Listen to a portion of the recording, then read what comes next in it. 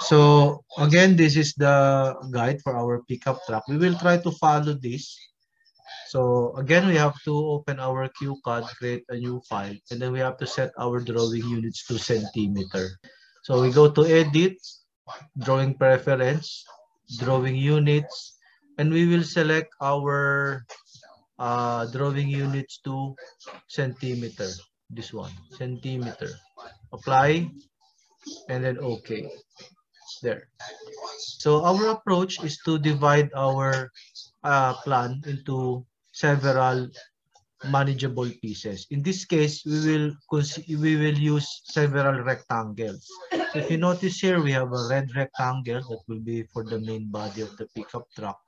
We have a green rectangle for the top portion. We have two blue rectangles for the fenders or wheel wells.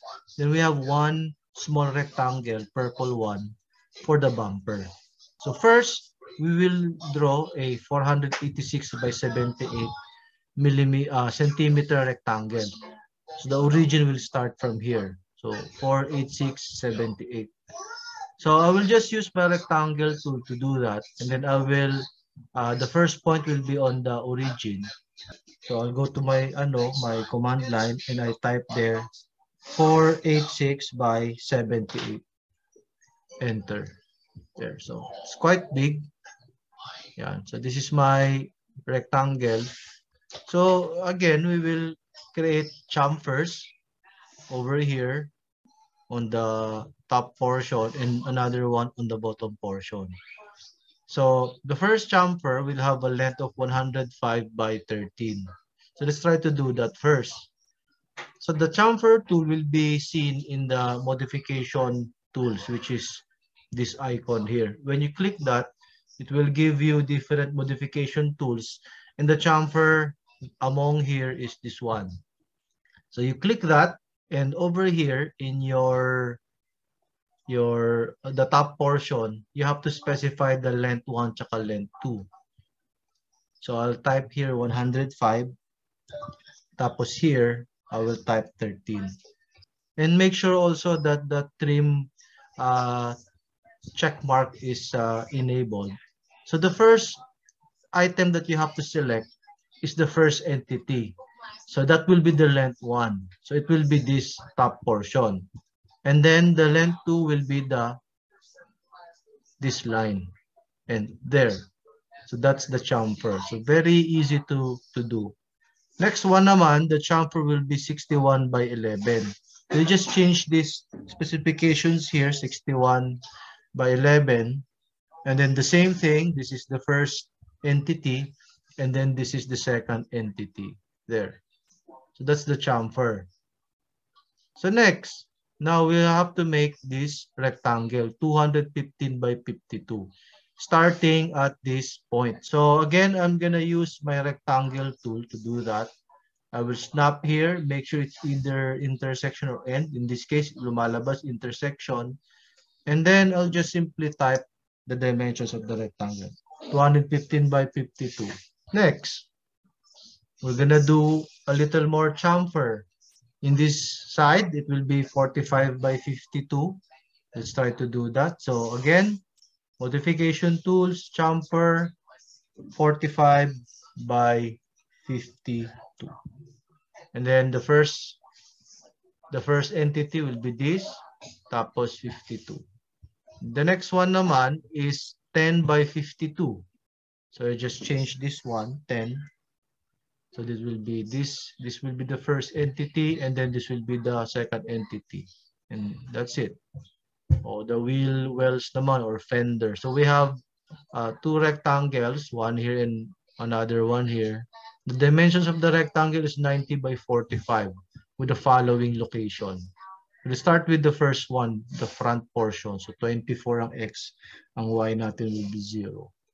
So rectangle tool, again, ito rectangle.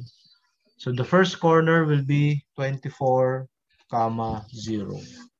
Enter. Yan. Tapos at 90 by 45. Enter. So 320, 0. That's the same thing 90 by 45. Enter. What's next? Fillet. So we have to create several fillets. 30 radius fillet on the front portion, on the front portion of the wheel wells or fender, and also here. So let's try to do that.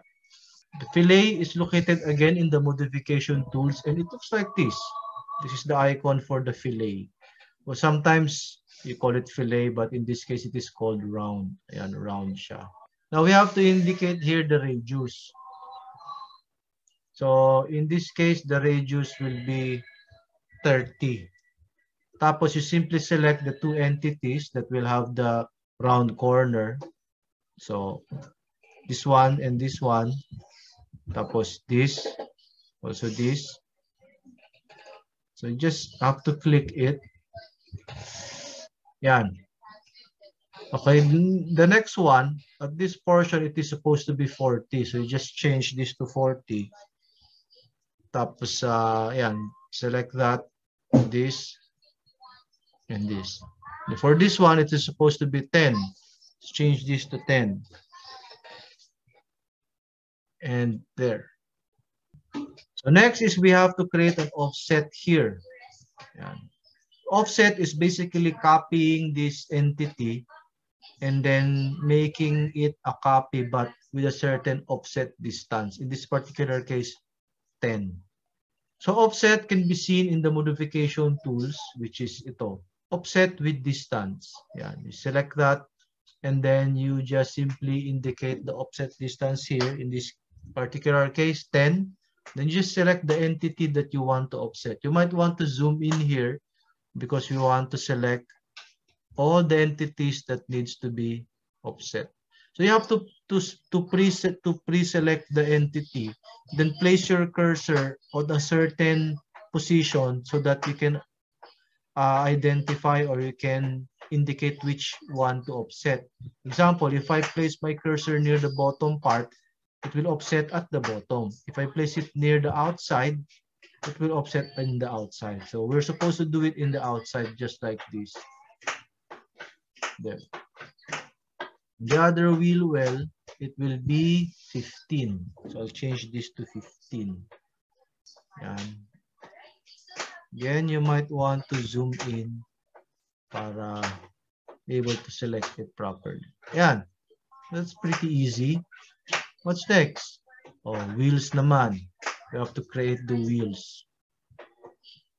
Draw the front and rear wheels using the circle tool with one at centers 69 ang X, Y negative 13. The other 365 with Y negative 30. 75, the outside diameter. And then the inside is 50. So, all right, so circle tool, which is this one, I have to select the diameter. So 75. Input the diameter here. Yeah. And then we have to input the position. So 69, negative 13. Enter. Diyan siya. The other one naman is 365, negative 13. There. Then there's another one, T. In this case, you can just use the reference or the object snap into reference to make sure it is centered properly. Just like that. Then we have to trim out these elements here. Yan. We will do that by using the breakout segment tool. The breakout segment tool is again located in the modification tools. And this is it. Ito, breakout segment.